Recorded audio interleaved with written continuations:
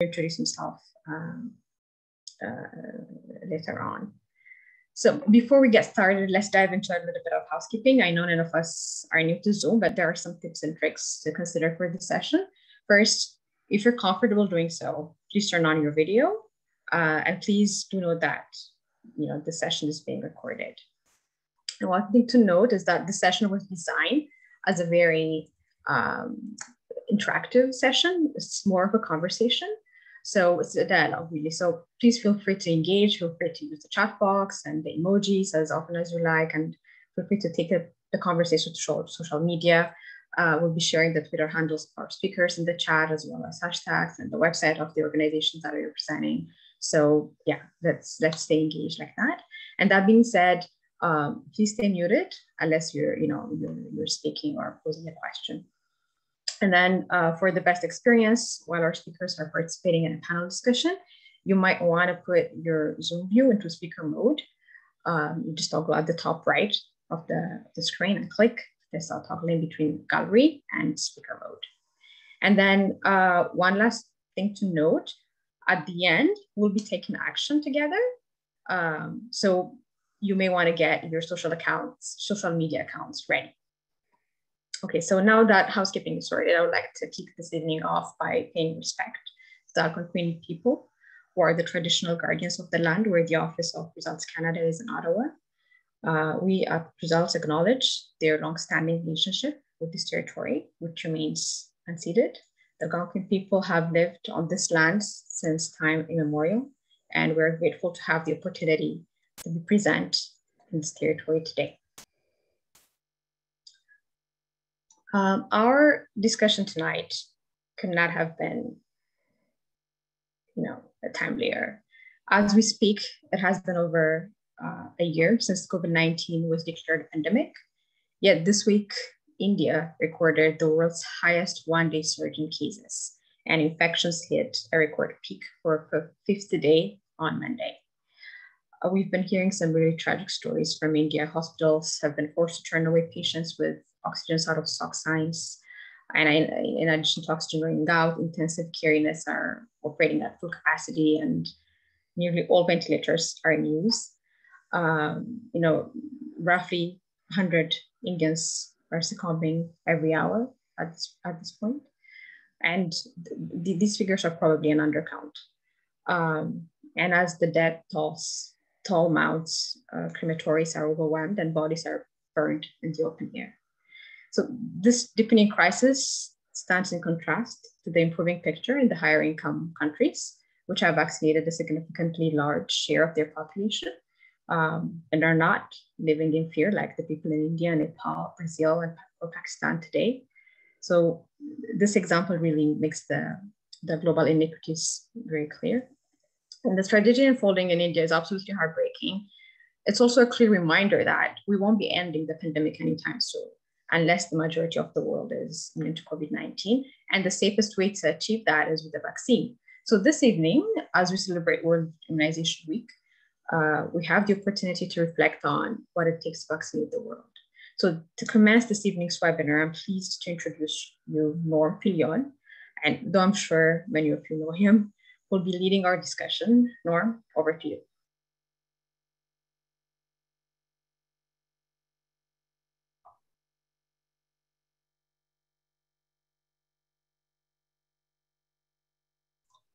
Oh, Norm, you're just on mute. Hi, everyone. So I'm really excited this World Immunization Week to moderate this timely webinar on taking action to end the COVID-19 pandemic. Like many of us here, I had the privilege of growing up in a country that had access to vaccines. And this means really the term vaccine hesitancy is a strange one for me, as my relationship with vaccines has always been positive.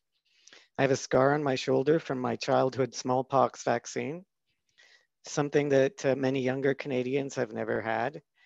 And it's really an example and testament to the power of vaccines and a disease that has largely been eradicated. Over the last few days, I've been watching, like many of us, I've been watching with horror and sadness at the events unfolding in India. It's always the poorer countries that end up being left behind in times of crisis. And what's really unacceptable to me is that Canada and other countries are still blocking or not supporting free and open access to vaccines. So I think now is the time to introduce these amazing speakers that we have with us tonight, this great opportunity. Here to speak to us about vaccine hesitancy is Dr. Rosamund Lewis. Dr. Lewis is a public health physician focused on immunization and emergency preparedness and response. Now with the World Health Organization in the Health Emergencies Programme, Dr. Lewis has served Médecins Sans Frontières, Ottawa Public Health, the Government of Canada, and other agencies. Rosamund completed her training at McGill University in Montreal, and through her career, from bedside to global level, Rosamund has emphasized the importance of clear and empathic communication in achieving public health goals. Here to speak to us about TRIPS waivers is Mark Brender. Mark is National Director of Partners in Health Canada, a nonprofit social justice organization striving to make healthcare a human right for all people.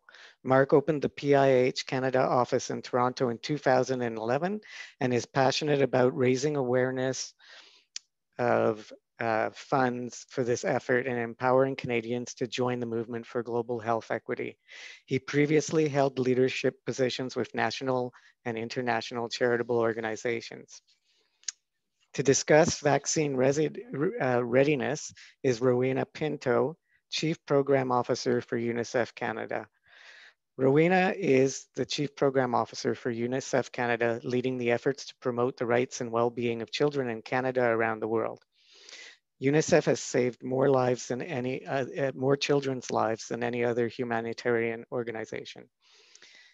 As a member of UNICEF's executive team, Rowena ensures that UNICEF's mission activities, which are focused on reaching every child and ensuring their well-being, no matter where they are in the world, are well established, leveraged where possible, and communicated widely. She works effectively in partnership with her colleagues and stakeholders to engage UNICEF supporters in order to increase UNICEF's impact, both internationally and domestically. Originally from Montreal, Rowena holds a master's degree in public policy and public administration from Concordia University. She lives in Toronto with her husband, who works in IT, and her son and twin daughters. I'll now hand it over to Rosamund, who will speak to us about vaccine hesitancy. Thank you very much, Norm. Thank you, Hannah. It's a real pleasure to be with you. I'm familiar with the work of Results Canada, and I think you're a fantastic organization. So congratulations to you, and keep it up. Thank you for mentioning, of course, the purpose of this is to celebrate World Immunization Week, which is something which WHO does celebrate around the world with its regional offices in every member state every year. And the theme this year is Vaccines Bring Us Closer. And so with everything that you've just introduced, not least what's happening in India, we can think about how vaccines bring us closer. Well, here I am talking to you. It's actually night over here, and I'm not really standing in front of the WHO building, but I thought you might rather see that than my living room. And apologize if the lighting's not so great. But so we're able to talk to each other. It's not because of vaccines, but it's because we're talking about vaccines. So it's already 1 degree of separation, but it's allowing us to discuss these things. And of course, physically, vaccines bring us closer because it means that we can, while we continue with our public health measures that we know are still necessary, we can, of course, be more comfortable in our environments as we go about our day, knowing that we are fully protected. Unfortunately, as you've well pointed out, many people are not fully protected, and it's going to be a while and too long before other parts of the world have access to vaccines. And I think I'd like to join you in honoring the people of India at this time. It's really challenging for them and for other folks elsewhere. I think vaccine hesitancy is perhaps not their greatest concern at the moment. They would love to be able to have access to the vaccines that we've started to receive. So what is vaccine hesitancy? And is that the only term for it? So first of all, vaccine hesitancy does refer to a delay in acceptance or refusal of vaccines despite availability of vaccine services. So we're not talking about lack of access, we're talking about delay in acceptance or refusal. It is a complex and context specific. It varies across time. It's multi-layered, and it can refer to a single individual, or it can refer to a community. That community can be a physical community, a village, a town. It can be a religious community, a social community, spiritual community, or it can be a virtual community or a political community. You can define community any which way you like. So vaccine hesitancy may not be limited to the individual. It may be related to what's going on in someone's community or someone's broader environment. But we have alternate terms to that. So sometimes we try to pitch this conversation in a more positive light. We talk about vaccine acceptance and vaccine confidence and vaccine demand. And we want to make those things grow. We want to grow vaccine acceptance or confidence or demand. And so in order to do those things, we really need to do kind of a root cause analysis of what's causing someone to be hesitant or acceptant, to have confidence in the vaccine or the service, or to even ask for it, to demand it. And so there are many factors that can influence this, and we've mentioned community and environment. There's also things like complacency, simple things like convenience. I mean, have any of us been late taking one of our children to a vaccination appointment simply because it wasn't convenient to get there at that time? Or those are things we kind of take for granted. There's complacency. We really don't think that this is going to concern us at all. And so we don't see the diseases in the communities where we live. And so we become complacent about the diseases themselves. We may not actually be refusing the vaccine. We just don't really think about we're going to be affected or our families are going to be affected by the disease that the vaccine is supposed to protect against. So that is as true of childhood vaccines and childhood diseases as it is today of COVID. As we know, we have many COVID deniers in our communities, which presents a challenge to all of us. So there is a continuum of folks who maybe accept all vaccines at one end, and at the other end, they might refuse all vaccines. And somewhere in the middle, there's a complex mix of possibly accepting, but I'm not sure. So yes, I'll take the vaccine, but I'm really uncertain. Maybe accepting some vaccines, delaying some because of certain beliefs, or refusing some. And then refusing, but just also because you're not sure. So there's a huge continuum between, and that's why the word hesitancy seems to have some purchase, because it describes well that continuum. We're not actually just refusing all vaccines, but there may be some elements behind that. And so some of those elements may be related to, the vaccine itself, the different types of vaccines. So why are some people hesitant? Well, we have, as we've mentioned, the beliefs in the environment, but it may not be just the vaccine itself. And we'll come back to the vaccine in a moment. It might be a sense that we really don't even need it. Like, sure, I believe in vaccines. So I was just thinking of an example before we came online, and I was thinking, well, okay, how about zombies? I believe in zombies, but I don't think a zombie's going to come after me, right? So the zombies are there. Zombie protection is a good thing. We should all be protected from zombies. Everybody should be protected from zombies, but I don't need zombie protection because I don't think the zombies are coming after me. So I might be fully in favor of zombie protection and still not believe that I need it.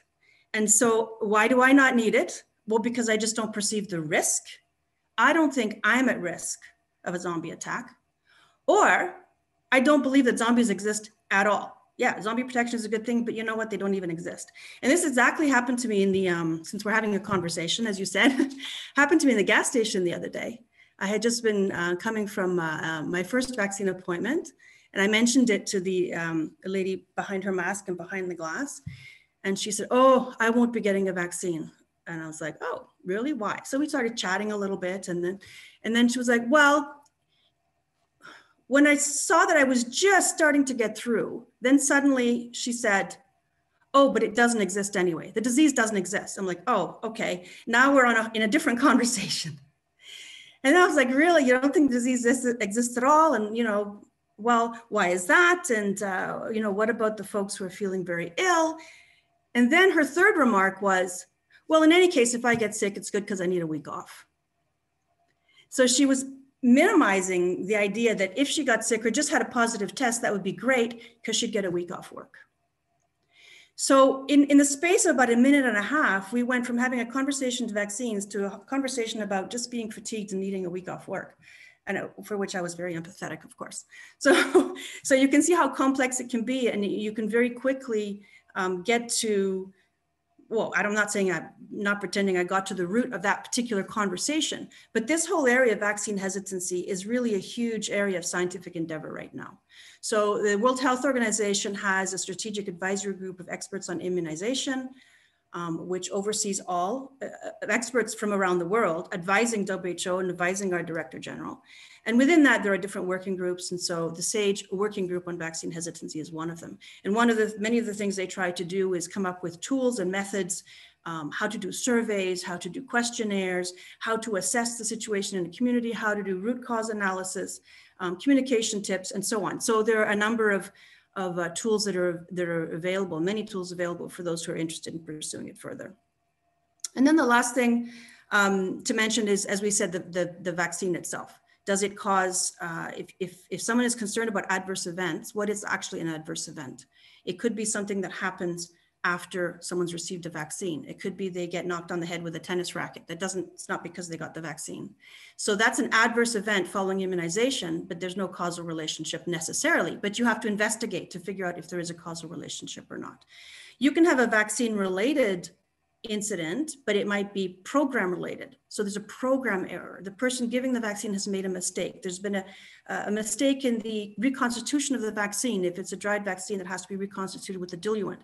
So it's vaccine related, but it's not caused by the vaccine itself.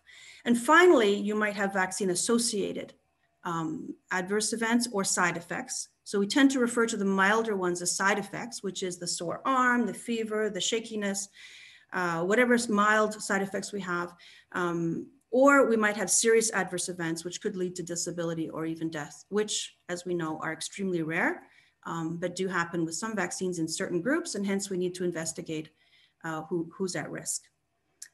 So those are the things I wanted to mention. I think I've gone over time. So we could talk a little bit about navigating misinformation, disinformation, and so on. But the main thing that we could think about is how do we ourselves navigate the information world. And a few very quick tips would be just to make sure that you're assessing the source of information that you're seeing. You're seeing a tweet, you're seeing something on social media. Where's it coming from? Is it coming from Results Canada, or is it coming from a disreputable website or source? Secondly, go beyond the headlines. Don't just read the headline. And in fact, now some social media sites you'll see, you try to retweet an article and Twitter comes up and says, would you like to read the article before you retweet it? Oh yeah, okay, I guess I better read this article before I retweet it. So sometimes you can develop partnerships, WHO has done that, develop partnerships with these big social media entities to engage them in helping manage the infodemic. Thirdly, identify the author of the tweet, if the person is reputable or not. Fourthly, check the date. Sometimes people will use old pictures, old graphs, old figures, and try and pretend that they apply to a situation that's there today. Examine any supporting evidence that you might come across. And so on. So these are all little tips that we can all use before we quickly share on a WhatsApp or on a tweet the information that we've received related to vaccines or anything else. So I think I better give the floor to the next person and I'd be happy to engage in discussion with you. Thanks so much, Rosamund.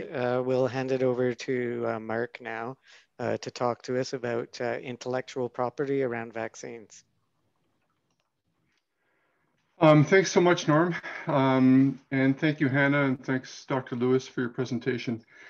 And a special thank you, of course, to Results for organizing this forum and bringing us together, and to everyone for taking the time to be with us.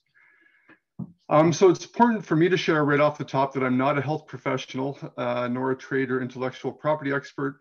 So to the extent that thoughts here hopefully are relevant, it's only because of partners in health's experience working to advance health equity for impoverished communities by learning from those communities and by listening to and leveraging their expertise. And our PH colleagues around the world are united in their support of the TRIPS waiver because first, this is an issue of equity. And second, because the forces fighting against the waiver amount to really more structural violence against the communities and populations that we serve, in that they are actively working to deprive certain people of a right to health. And I believe the stakes in the TRIPS waiver debate have to be stated that bluntly, that that's really what this is about. What do I mean by this? So the TRIPS waiver, as people know, is a petition at the World Trade Organization, initially led by South Africa and India, and now co-sponsored or supported by more than 100 countries, that would give countries the ability to waive IP restrictions that currently preclude companies within their borders from manufacturing patent-protected COVID-19 diagnostics, therapeutics, vaccines, and even PPE. It's necessary in part because the biggest impediment to increased speed of vaccinations globally is artificially restricted global vaccine supply, currently dictated entirely by private pharmaceutical companies. So the waiver is currently opposed by the US and by European countries. And Canada is one of a handful of countries officially undecided on an issue that has now been on the table for 7 months. And so there's a map. Hannah, if we could pull the map up now, that would be great. This map that you'll see comes from MSF, and the MSF Access to Medicines campaign deserves a ton of credit for the work they have done. Countries, if we can see it, yeah, thank you so much. Countries in yellow and green support the waiver. Countries in orange oppose it, and we see Canada as one of a few countries officially undecided. And if you think, looking at the map, there is neo-colonialism at work here, I would agree. And it's really hard to draw any other conclusion when you look at the contours of that map. And let's remember that movements to decolonize global health are now calling for us to yield space and power to voices from the places where many NGOs, many of those engaged in humanitarian and development work, where we work, and to recognize that the disparities that we are working to address are structural disparities with historical causes, among them colonialism, racism, resource extraction, unfair trade policies, and the like. And so to reiterate, Canada, by not supporting the voices in favor of the TRIPS waiver from all the countries where our international aid dollars are spent, far from being neutral, I would argue is an act of structural violence that is actually deepening the historical disparities that we are fighting to overcome in non-COVID times, and indeed during COVID for that matter. And this is because the best case scenarios with current global manufacturing framework, most countries in the world won't have sufficient vaccination coverage to get anywhere close to herd immunity until 2023 or 2024. So it's important to note that no country opposing the TRIPS waiver has disputed this timeline, nor have they proposed anything other than the status quo to address it. So in not supporting the waiver, countries such as Canada are in effect agreeing that that timeline is okay, when I think most of us on this call would agree that outcome would be a colossal moral failure for starters. And the implications of that status quo are, first, that many, many more people will die. It took 9 months for the first 1 million global deaths due to COVID, 4 months for the second million, and 3 months for the third million. And we are now in the third wave, as we all know, and with variants and what is happening in India, the 4th million will be even quicker. Second, the economic devastation and collapse of health systems, today in India, tomorrow we don't yet know where, will bring further loss of life, where people don't die of COVID, but die due to COVID and its countless secondary effects. And third, if we truly believe that, as we often say, that we're not safe until everyone is safe, and we're not doing anything to change that status quo, it's a colossal Canadian public policy failure by our government and all governments that are failing to support this. And so the question has to be asked, all for what? In our case, it seems like there can only be 2 reasons for the opposition. One, fear of upsetting the pharma industry, the international trade regime, and related business interests, even though we are not currently manufacturing COVID vaccines in Canada. Or two, we don't want to be offside with our traditional allies, the US, the EU, Britain. And of course, there are a number of common arguments that countries opposing the TRIPS waiver have made and continue to make. The main ones relate to questioning why existing flexibilities within TRIPS aren't good enough. For example, compulsory licensing provisions, or whether capacity to ramp up production safely actually exists in low and middle income countries. It absolutely does. Or if technology transfer, not patents and IP, are the real issue, when of course they are closely related and can be dealt with together and must be dealt with together.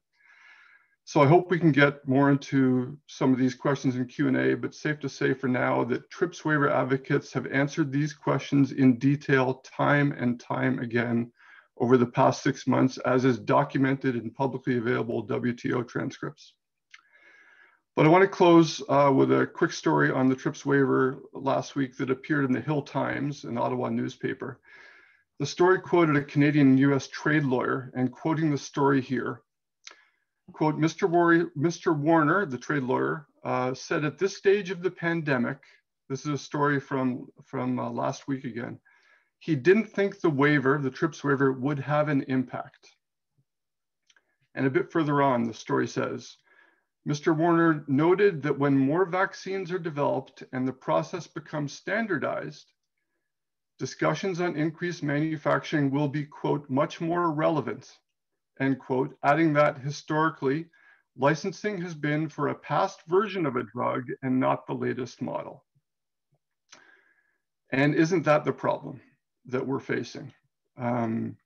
That we've seen this before, and we need to understand that we've seen this before. This idea of experts in Canada or the US or Europe saying what will have impact and when it will have impact for people in Africa or Asia or Latin America, who, if we took the time to ask them, would be saying very different things about who is deserving today and who can afford to wait. We once heard that delivering antiretrovirals for HIV in Africa wouldn't have much impact. And we heard that treating drug-resistant TB wouldn't have much impact, or treating cancer in impoverished countries wouldn't have an impact. And we hear this every time and any time the rich world and poor world are conditioned to expect different standards of care in times of crisis or not. And we need to push back against it as hard as we possibly can. Thank you. Thanks so much, Mark. That was really informative and very sobering as well. I know that PIH has been fighting the same battles for a really long time. Next, we'll hand it over to Rowena, who's going to talk to us about vaccine readiness. Great, thank you so much. Hannah, would you be able to pull up my slides, please? And you're going to be controlling them, correct? Okay, great. Okay, well, I'll get started. So thank you to Results Canada for inviting me to speak on the importance of immunization during what is an unprecedented time within our own borders and beyond, and to provide more insight into what it will take to vaccinate the world and end the pandemic. Today, I will be speaking to the importance of vaccine readiness. What is vaccine readiness and why it is important in helping to end the COVID-19 pandemic for everyone? To start, let me tell you about the key players on the world stage and the role that UNICEF is playing in the historic rollout of the COVID-19 vaccine. Next slide. Ooh. Sorry. So in April 2020, the World Health Organization launched a new global collaboration called the Access to COVID-19 Tools Accelerator, or ACT Accelerator for short, to support the development, production, and distribution of COVID-19 tests, treatments, and vaccines. The ACT Accelerator is the world's best chance at providing safe, effective COVID-19 vaccines that are available and affordable to all. It has 4 pillars: diagnostics, therapeutics, vaccines, also known as the COVAX facility, and a 4th pillar called Health Systems Connector that works across the other 3. UNICEF has been driving the global childhood immunization agenda for 3 decades, reaching almost half of the world's children each year. In the last 20 years, UNICEF has helped reach more than 760 million children with life-saving vaccines, preventing more than 13 million deaths. It has delivered vaccines in some of the most remote and hardest to reach countries under the most difficult conditions. And this is why UNICEF had been asked and has stepped forward to fill a role that no other organization is equipped to do, and that is to support the delivery of vaccinations in low to middle income countries, which have joined COVAX. As the world's leading procurer and provider of essential vaccines for children, UNICEF is working together with partners across the ACT Accelerator to ensure that all countries participating have safe, equitable, and fast access to 2 billion doses of the COVID-19 vaccine by the end of 2021. This is enough to vaccinate 20% of the 92 low to middle income countries participating in COVAX, while prioritizing essential workers and high-risk groups. Ensuring everyone has access to vaccines, and particularly the most vulnerable, is critical to protecting the development gains Canada and others have made over the last few decades. Low to middle income countries cannot be left behind as high-income countries vaccinate their populations. And as we know, the pandemic will end for no one until it ends for everyone. Next slide. So supporting countries to ready their immunization programs for this historic rollout is one of the most important areas of work that needs to be done to ensure effective, equitable access to vaccines.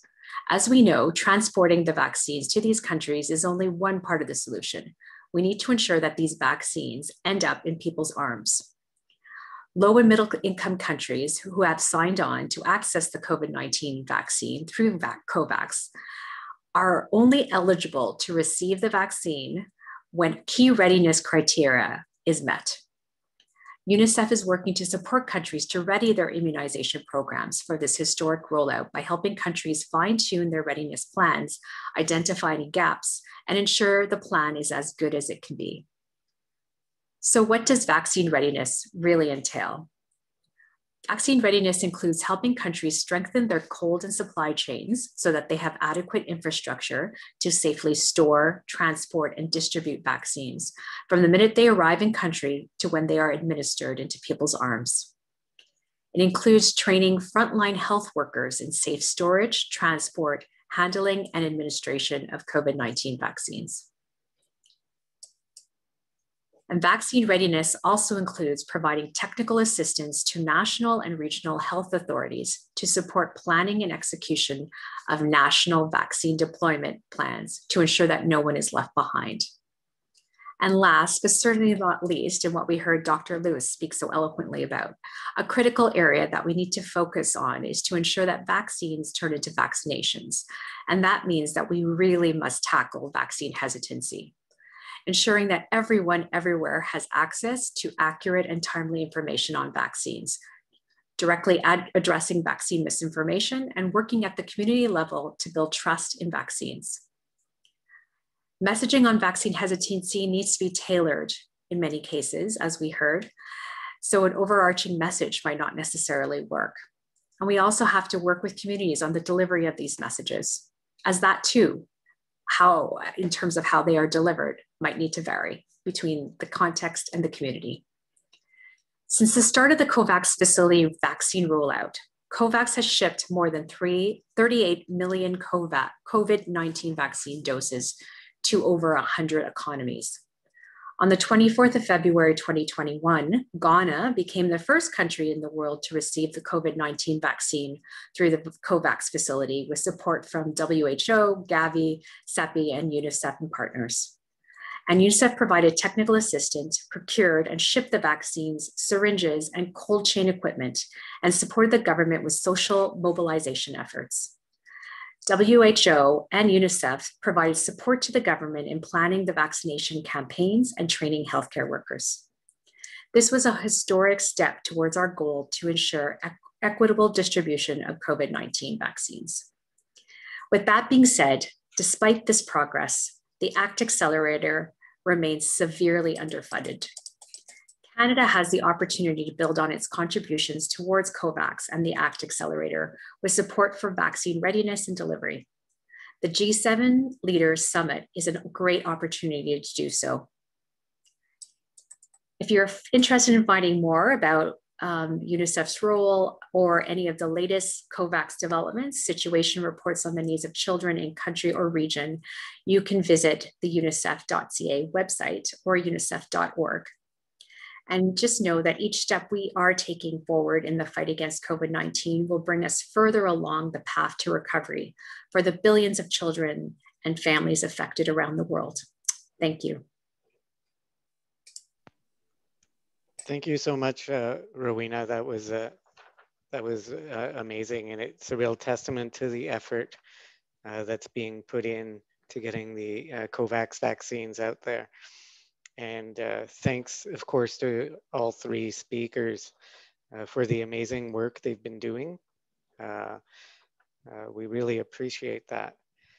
And now we get to the best part. We get to have a discussion with the three speakers. And this is a portion where we get to ask questions. And the one way to do that is to raise your hand, or if you're having trouble finding that icon, you can also unmute yourself. And you can also submit questions to the chat. And between Hannah and I, we will do our best to make sure that as many people are heard while we're scanning the different faces. So I open it up to everyone here.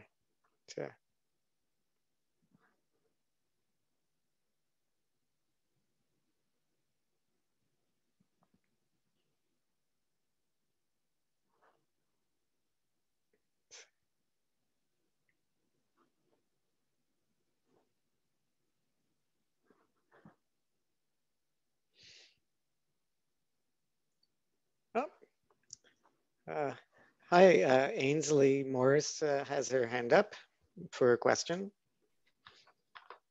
Hi, Ainsley. Hi. Thanks for having this. It's been super interesting, and there was something on CTC Front Burner about this as well. Morning or yesterday's episode, and I guess this is for Mark more than anything. So we've had that success with antiretrovirals, right? And that was huge, and it changed so many lives. How do we replicate that for the for the COVID-19 vaccines? And we also did it with measles and polio, not as concerted an effort, but how can we replicate that success? I mean, I know it's ages, but you think that because we learned from that, we can accelerate this to have that same success with COVID-19 vaccine. So just wondering what else we can do? Like how do we replicate that to get this vaccine good?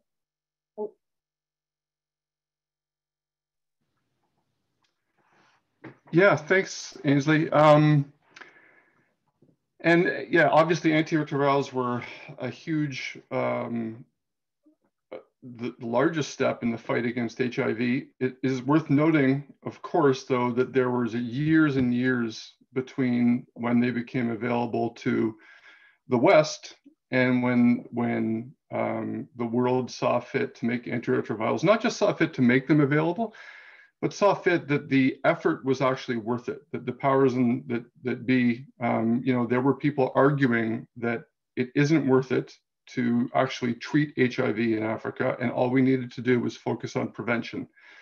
There was a lot of talk at the time that there wasn't the cold chain, people couldn't tell time. This is a real quote that was said, that there weren't enough doctors and nurses and supply chain. And so what it took, in part, certainly activism. Activists in the global South were critical to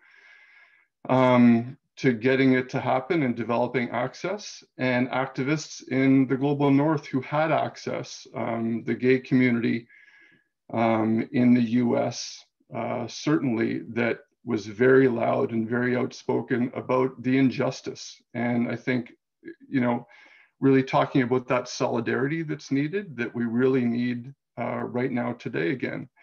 Because if we have that sort of time gap with COVID, where it will be 5, 6, 7 years before we get equitable distribution, I don't think any of us want to consider the consequences. So I think it's things like this that we all need to be extremely vocal, that we don't allow international trade regimes and patent regimes to get in the way of what we think is a human right.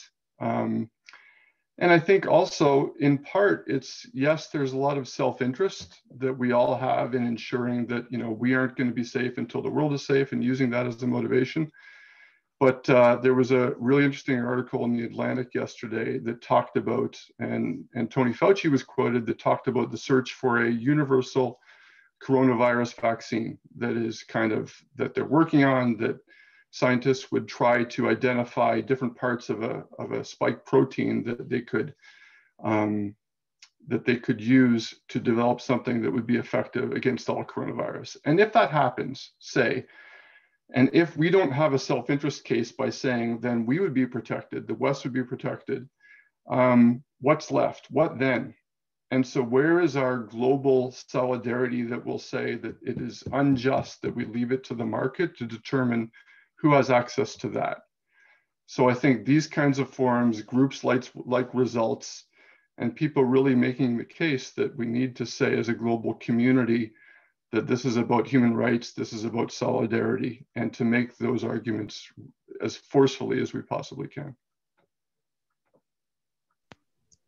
Thanks, Mark. I think would any of the other panelists like to speak on this at all, or anyone else has thoughts before we move on to the next question? Okay. Well, I could just add quickly that I totally agree with everything that you've said, Mark, in your very impressive presentation. The glass is, of course, half full, half empty, depending on how you look at it. And of course, not only the development of these vaccines, but the rollout has been remarkable. And when you compare to the 2009 H1N1 pandemic, it was a much milder one, so we don't remember it so well or noticed it so much. But there was a 7 or 8 month lag by the time other countries got any vaccines at all. The pandemic was actually over. So the world, UNICEF, WHO, and all its partners, governments, member states, learned from that and tried to put together this ACT accelerator that Rowena has so clearly described. What we need to do now is yes, acknowledge that success and build on it. So I just wanted to support that point and emphasize it. I think Marley has a question. She has her hand up. Hi, can you guys hear me okay? I'll assume. Okay, thank you so much. These are awesome presentations. I have 2 questions. The first one is for Dr. Lewis. Often when I think of vaccine hesitancy, I think about it within like the ultimate beneficiaries. So I think about it as the people lining up to get their vaccines, potentially being hesitant. But I wonder if you had any thoughts about vaccine hesitancy within national governments and how institutions like the WHO are kind of working to balance kind of concerns about the risks of certain vaccines with this notion of choice that we also have instilled in global health frameworks. To give a little bit more context, one of the countries I work with quite closely is Haiti. And there was a point, I think they've gone back and forth, but there was a point where the Ministry of Health there was saying that they didn't want AstraZeneca and that they wanted choice in the vaccines, and they were prioritizing choice for Pfizer, Moderna, et cetera. So just wondering if you could comment on that. And then my second question for Mark is, Mark, this idea about compulsory licensing, why isn't that something that's an option for countries in an effort to produce, to have a domestic capacity for vaccine production? Those are my 2 questions. Thank you very much.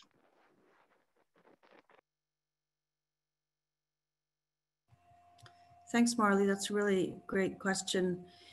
I agree with you that as I mentioned earlier, that hesitancy, if we call it that, or acceptance or demand, can be community-wide. And as you point out, it can be nationwide, or it can be the government on behalf of its citizens. I think the issue there is the false equivalence of saying we want this vaccine versus that vaccine, or this vaccine, sometimes in the case of individuals, especially versus nothing at all. And what is not perhaps what we need to articulate more is what is the risk of the vaccine versus the risk of not having the vaccine at all? What is the risk of the disease? And right now, in the middle of a pandemic, it's with vaccine shortage worldwide, the right risks to compare are the risks of the pandemic and the disease and the side effects and the deaths and so on. While the viruses mutate and all of that, those are the accumulation of many risks at the individual and community and national level compared to, and we're not saying it's a hypothetical risk, but it's a low risk of a particular side effect, for example, that may be, 1 in a million or 4 in a million or which remains to be really determined in terms of causality. So the community, the global community or your individual physician is not denying that there is a risk necessarily. It's which risks to compare to each other. And that's where we kind of fall down on the job, or people just get confused because it's like, oh, I've heard all this on the radio and I really don't want that thing. But it's really bringing to the attention, well, what are the actual risks to compare? And it's a hard thing to do. It's really hard, but it's important. And it's equally important at the level of someone, as you mentioned, a government who's now acting on behalf of thousands or millions of people.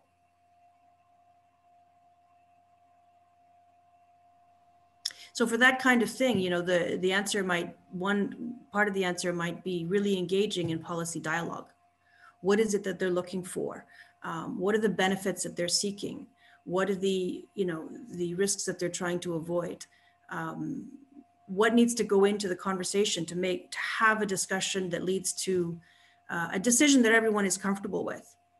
And sometimes that's all you can do, is really engage in policy dialogue at that level until people are on the same page and they understand the same terms and that kind of thing. It's a pathway. It's a journey. It's not just the destination. Thank you very much. And just super quickly on the compulsory licensing, I think there's probably two main things. One is that many Western countries, rich countries, have, while compulsory licensing is a provision that's available, they have actively worked to politically punish any countries that have tried to use it because they don't really want the end result. And so they've been discouraged from using it. And it's funny that lobbyists and have continued to encourage countries not to do it at the same time, while these same countries are holding up that provision as a reason why TRIPS waiver isn't necessary. And I think then the more technical reason is that, even with the mRNA vaccines, there are patents that are distributed among many countries, among many different many different production points that belong to many different countries. And so what's really needed is a coordinated global response, as opposed to each individual country on a case-by-case, micro-by-micro step to be navigating through these challenges that in many cases they aren't really equipped to handle. Okay, so I think we're going to go to a question from the chat box, which is from Chitra. And the question is vaccine nationalism always wrong? Don't governments need to balance the needs of their own citizens and their responsibility to the world? And I'll open that up to all three speakers. Maybe I can jump into that one. Thanks, Chitra. Yes, that is what we're seeing, obviously, is that governments are elected to primarily look after their own citizens. And that's why working on such a global level is so difficult.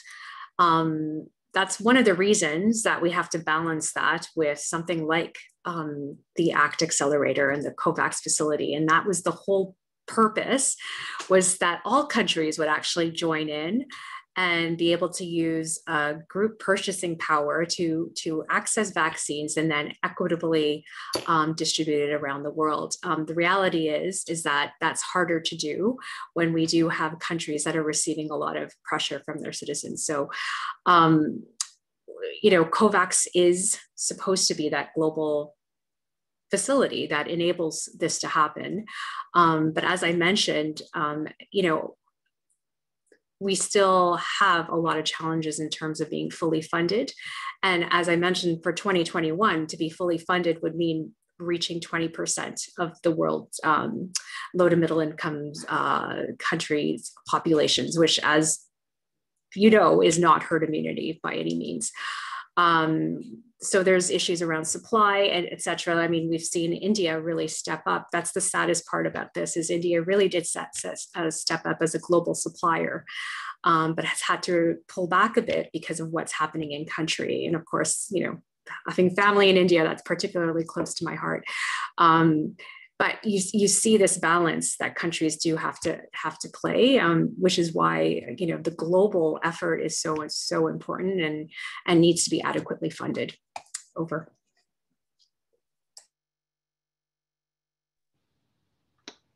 And I'll just jump in quickly. Yeah, in many ways I agree, in that it would be, you know, a really, really big ask to ask the Canadian government or the US government or any government to stop vaccinating their citizens after they've reached long-term care, in our case, long-term care homes and health workers, and say, we are going to pause.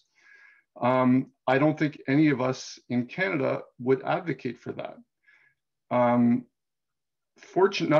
fortunately, but, you know, what we often forget is that the real issue is that there's an artificially created limited supply, right? Limited supply isn't a fact of the world.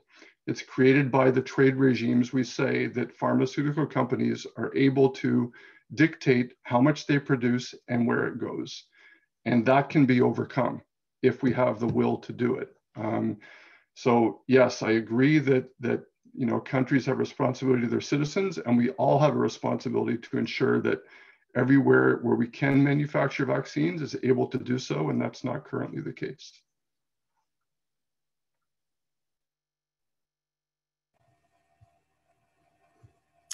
Thanks. I think this is a really tough question and an important one. As you say, there's maybe a couple of elements that we could consider, a couple of layers of the onion we could peel back. So for example, countries such as Canada and the US and a few others did jump in and undertake bilateral agreements with several manufacturers all at once. The idea being nobody knew which vaccines were going to come out first, which were going to be the best, et cetera.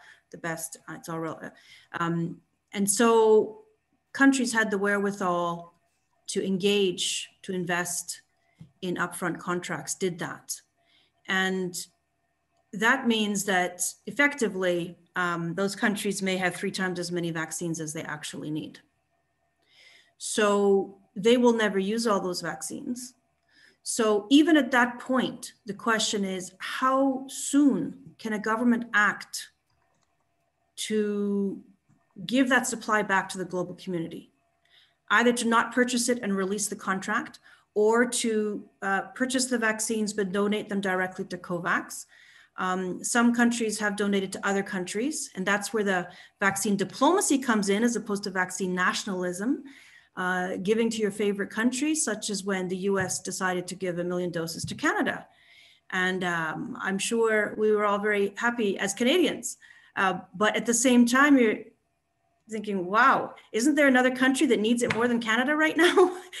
So it's that axis, you know, Canada, US, Mexico axis, that political axis was very important in the decision-making at that time, and is always very important in any national decision-making. So that's why the role of organizations such as yours becomes so important, because you look at things from a slightly different angle, and you can advocate for using a different frame of reference to say, okay, well, finally the US released 60 million doses of AstraZeneca that they finally concluded they weren't going to use, but they'd been sitting on it for weeks.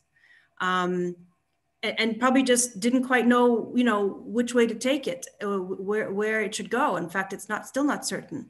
But Canada can already now release some of the contracts or some of the vaccine doses that may not be going to be used in the near future. So there's nuances, there's gradations, and even if one country is fully catered for, that additional supply may now be freed up and can be provided. So having politicians be really acutely aware of what everyone knows about COVAX and the ACT Accelerator, but to be aware that how soon can they act? Who can they talk to? Let's move this stuff. Have a sense of urgency about it.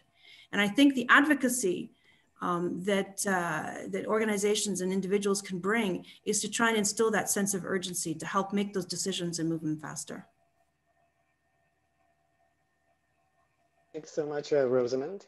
And thanks to the speakers. I'm going to hand things back to Hannah now, who's going to do the action and wrap up. Thank you so much to our speakers and for this engaging conversation. I think we all have a better understanding of how vaccines can bring us closer to ending the pandemic and the absolutely urgent need to support vaccine equity and uptake. But the good thing is each and every single one of us can take meaningful action, and we can start tonight to get the attention and mobilize the response from decision makers and donors. We need to seek advocacy action so that we create an environment within which political will exists.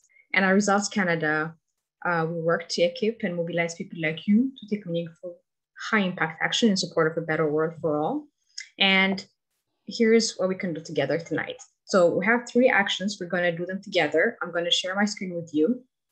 The first is I'm going to show you an open letter that medical students have written to Prime Minister Justin Trudeau, asking him, urging Canada to support the TRIPS waiver. So I'm going to post the link in the chat.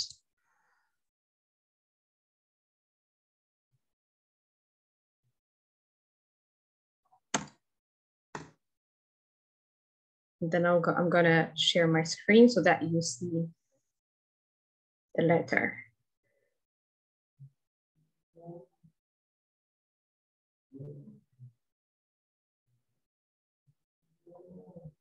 Okay, so this is the letter. You can read it, and then here you can enter the details and make sure to submit it. Even if you're not a medical student in Canada, you can still sign it. So this is one thing you can do tonight. Second,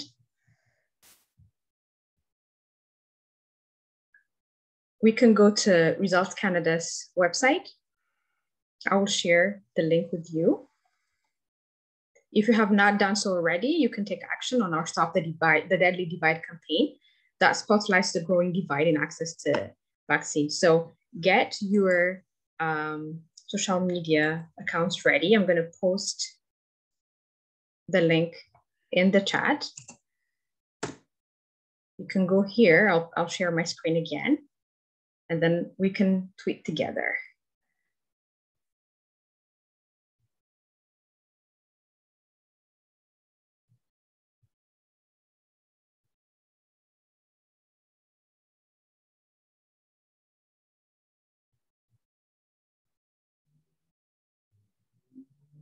Okay. So when you click on the link that I shared, it brings you here. And you see here, you have different actions that you can take. In this case, we're going to be using our voice on social media. So you can click here on this pre-written tweet. It's going to open your Twitter account, and the message is already posted. So all you have to do is click on tweet and post. And this is one way of making noise, of making sure that the message is getting across on social media and creating awareness. And then one last action that you can take, because we're on Twitter already, is we can follow someone very influential, professor and Canada Research Chair of Epidemiology and Global Health at McGill University, Dr. Pai. So he's been working with his colleagues to take rapid action in response to the unfolding crisis by mobilizing action via a new initiative. So I'm going to share his Twitter handle in the chat, and we can go follow him together. There we go. I'm going to share my screen.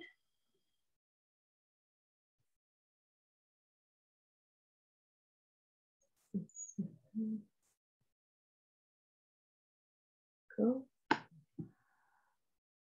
So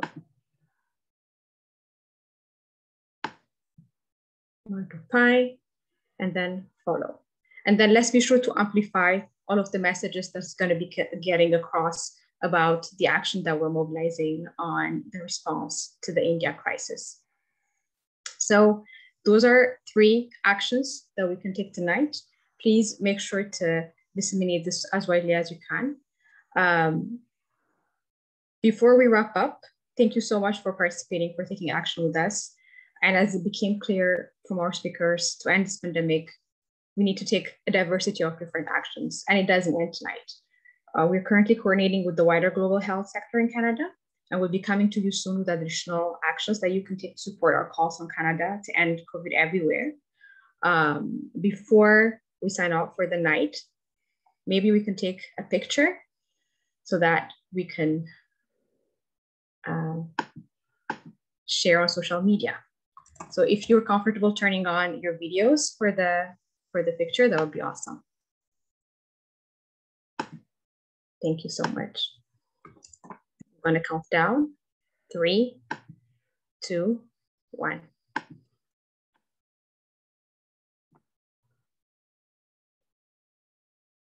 And it's done.